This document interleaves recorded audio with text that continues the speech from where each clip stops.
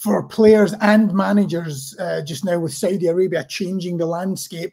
Do you want the money, but going to a league that's maybe not talked about as much, or do you want to go to Europe and, you know, stay and maybe compete in the Champions League and Europa League? I suppose that is a question for him, but he's still young for a manager, you know, fairly young for a manager. So the time to go to Saudi might be further on in his career.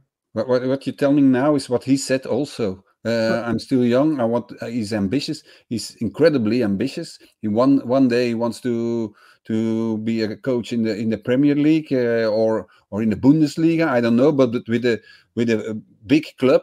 So I think, in his opinion, it's better to go to Rangers, where you can have a profile and let's see to the people in the Premier League what you're able of. And I think that's why he if he has to choose between Rangers and Saudi Arabia, he will choose Rangers. But last week I had a short contact with him, and he said there are some other clubs that are interested. So perhaps there's another club from another competition that's more interested.